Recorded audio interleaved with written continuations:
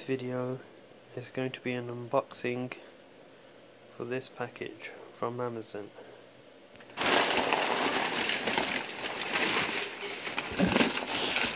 So in here I should have two 8-port Gigabit switches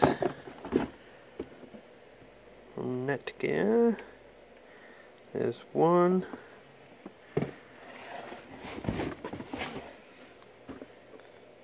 There's two. And we should have a 16-port switch. Yes, which we have.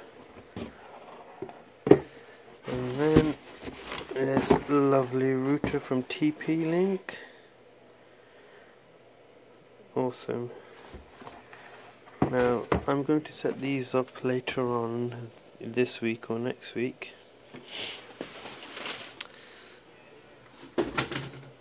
And these are going to help me create a warehouse network system for running our main network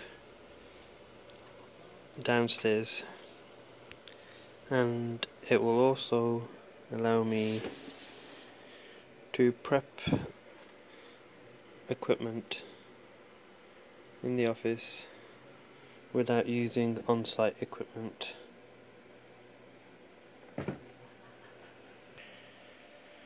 So we're going to start with the Gigabit VPN router. Now let's see, just show you the back of the case. So this is what you can do with it, and more, and here are the features in every other language apart from English. There you go. So Gigabit Ethernet connections on both WAN and LAN ports provide the full advantages of your broadband connections, which is true. Okay, so you can have 20 IPsec VPN tunnels and 16 TP VPN tunnels simultaneously. So that's pretty standard actually nowadays. Efficient bandwidth management guarantees requirements of different bandwidth applications. Now, what I found with TP-Link is they are pretty good. There has been times when I've had to reboot these, and I've also read comments on other people that have had to reboot these from time to time, but they pretty much work without any interaction. Okay, so they got SPI firewall, IP MAC domain name filtering, so basic things that you should find in any modern day router. On the side you have some more information. This item comes with a lifetime warranty, which is always good to know. And on the other side of the box we have the package contents. So the router itself, a power cord, a Ethernet cable, installation guide, and resource CD. Wow.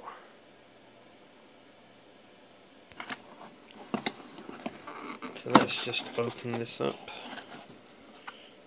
I'm doing this one-handed.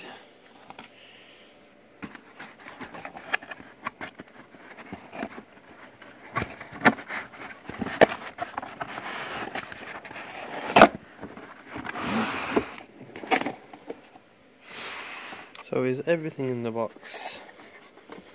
Warranty, CD, quick installation guide, silly information, power cord, and the router itself. It's actually quite tiny. You have some feet, so you can put it on a desk and it won't slip, and you've also got the Ethernet cable. Now this is actually really good because I thought it would be quite big. I'll show you now where it's going to go. This is my server rack. Oops.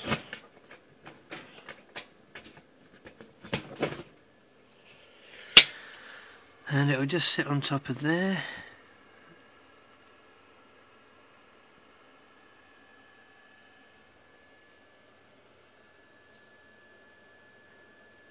And that's interesting. It doesn't come with these mounts, so I'll just have to leave it there on top of the other router. Right, so this is the Netgear GS116. Now this is a unmanaged network port switch with 16 ports.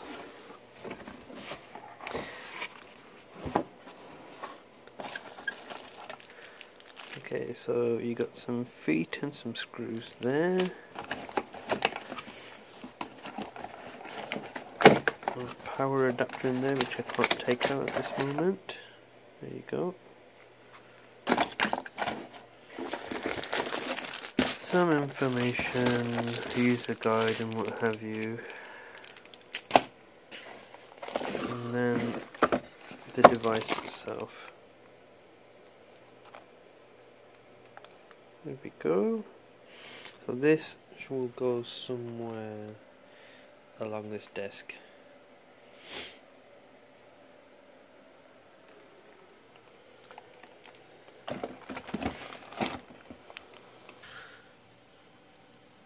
So I'll be using this to connect up many different devices, and because it's plug and play, as it says there, we don't really need to do any configuring. Now you can get configurable ones or you can get these, and they're pretty good. Let's see how it compares with some of the higher end models that they do. Right.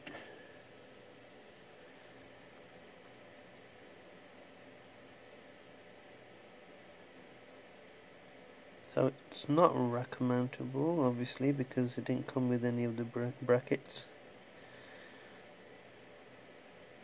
The Gigabit ports. Okay.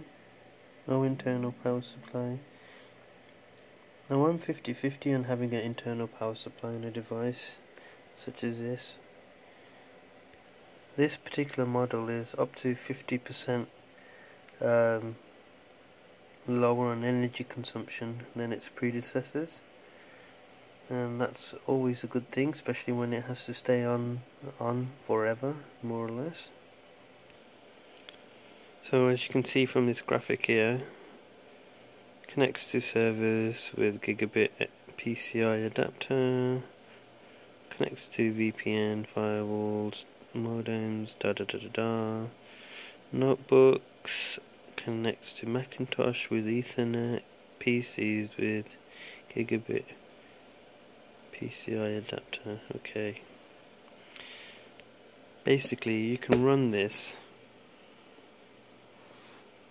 with any device that has an Ethernet connection, and everything should be, if you can configure it, on the same network. So what I use is one of these at home, and I've got my smart TV connected to it, I've got my Xbox connected to it, my Sky set-top box connected to it, my laptop and my media center PC connected to it, and then that is my main hub for getting my data all across the house. So I can stream movies, music, pictures. They're all running off one network hard drive. Then that is plugged into this, and it just switches the packets around until I can get access to it from one of my other devices. and it works pretty well. Never had to reboot it.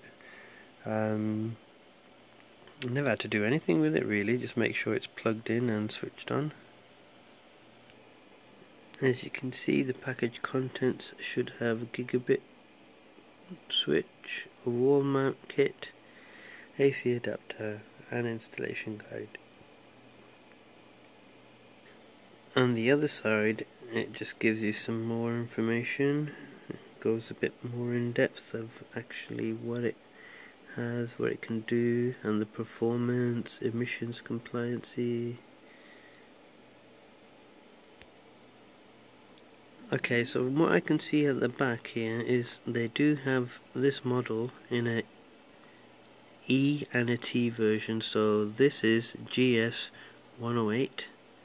They have a T, sorry, they have an E and a T version as well. And they support VLANs. Okay, so let's open this. I may need to put you down. Okay, so out of the box we have like a quick installation guide. You have the device itself.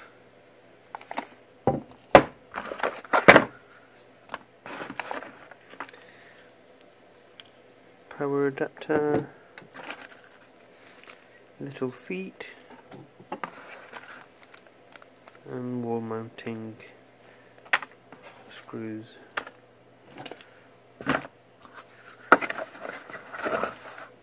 So I'll be installing these also later on today or next week. I'm going to leave that here for now. And this is exactly the same, so I'm just going to leave that there. Thank you for watching this video. Please like and subscribe my videos to see more. Thank you.